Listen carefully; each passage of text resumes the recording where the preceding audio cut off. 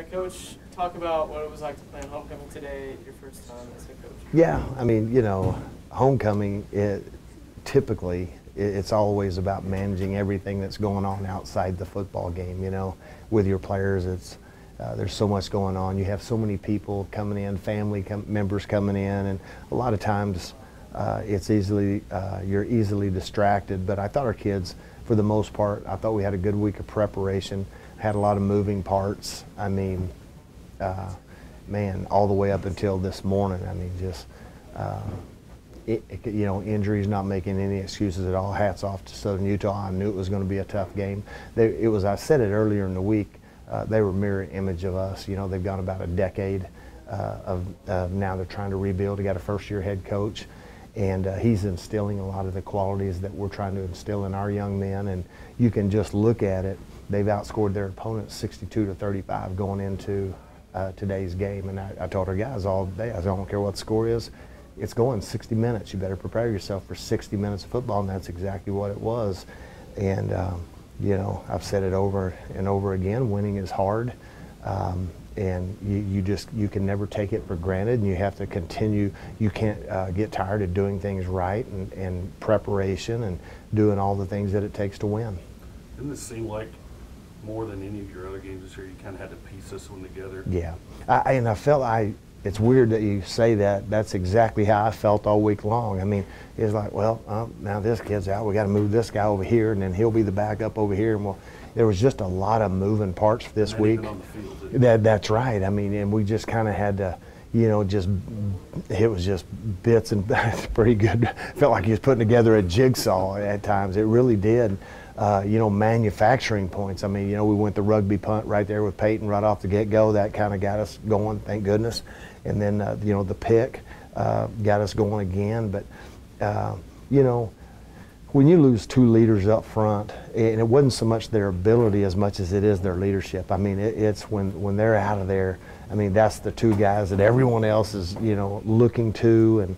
And I knew that was going to play a significant role because defensively they're very active up front, a lot of moving, slanting. And if you're not, you know, on the same page from a communication and even experience-wise, picking that kind of stuff up, it's a load, and they do a really nice job with that. But very proud of our kids. You can't say enough of, I mean, they've done it all year. We've done it every game. Every single game, our players have just hung in there no matter what the circumstances. They do not waver. They don't panic. You can look in their face. There's confidence when we get in those situations, and we just got to you take this bye week and get over it came at a perfect time. I mean, it really did. It's just going to give us an opportunity to get over some of those bumps and bruises. And when we come back for that last 4-game stretch, we ought to be pretty much at full strength. So talk about the faith. Yeah.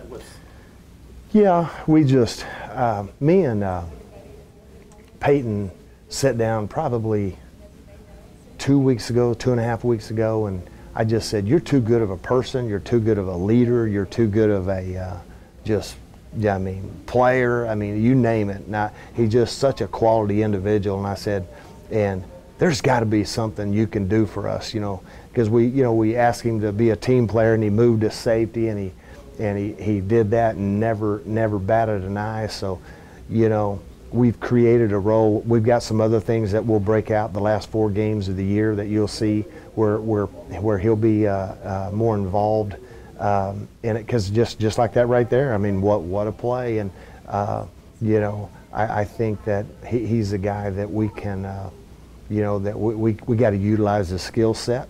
I mean, he's a threat. He can throw it. He can run it. He can kick it. I mean, we was just sitting there talking, and he told me, he said, Coach, I was an all-state punter. And I was like, really? So we put that in 2 weeks ago, and you would have saw it again if we had had to punt that last drive.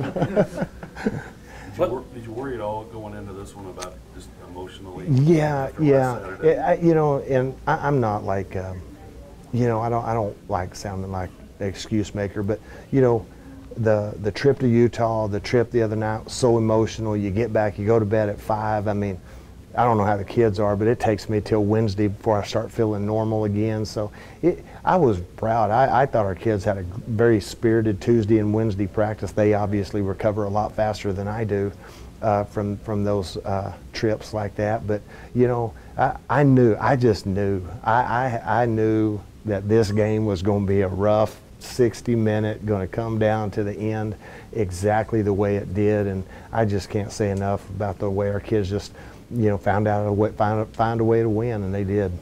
Talk about the gamble thing on the fake punt. I mean, if that doesn't work, yeah, there's no telling how this game goes. Yeah, it's not a, it's a run punt option. So if once he saw the edge field, then obviously he had the chance to run it. But if they pull him up, he'll punt it. Yeah, so it wasn't a called fake. Pretty safe. Yeah, it's an option play basically. Talk about the fourth quarter and some of the momentum there. Yeah. Swinging a little bit. You saw that last week against Tarleton. Did you know that coming in? That did. It's every game they play. I mean, yeah, you saw them. They scored 27 points in the fourth quarter against Tarleton. I knew. I mean, and that's the sign of a well-coached football team. When you come down and, you know, they had some bad things happen to them against Tarleton, and you know, they just stayed in it and had the ball with a chance to go win at the end of the game. So hats off to those guys. I knew they were going to be very well coached. I knew it was going to be a tough game. Well, and that's what the pick was so big though. Oh, that was huge. I mean, huge. You know, disappointed. We got the ball on the 1 yard line. We can't score. I mean, we got to score. I mean, at the end of the day, we got to get that ball in the end zone, make it a 3-score game. I think that would have put us up 18, if I'm not mistaken. And now they've got an uphill battle where we didn't take advantage of that, and that left the game in jeopardy. And I said, I don't care. We're going for it. We're going. If you got 4 downs, we're going for it. If we can't score from the one, we may not deserve to win.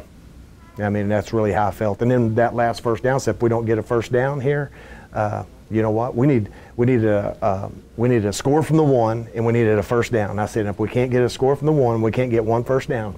You know what? We put the game in jeopardy, and we'll just live with the consequences. Coach, are you guys ready for a bye week?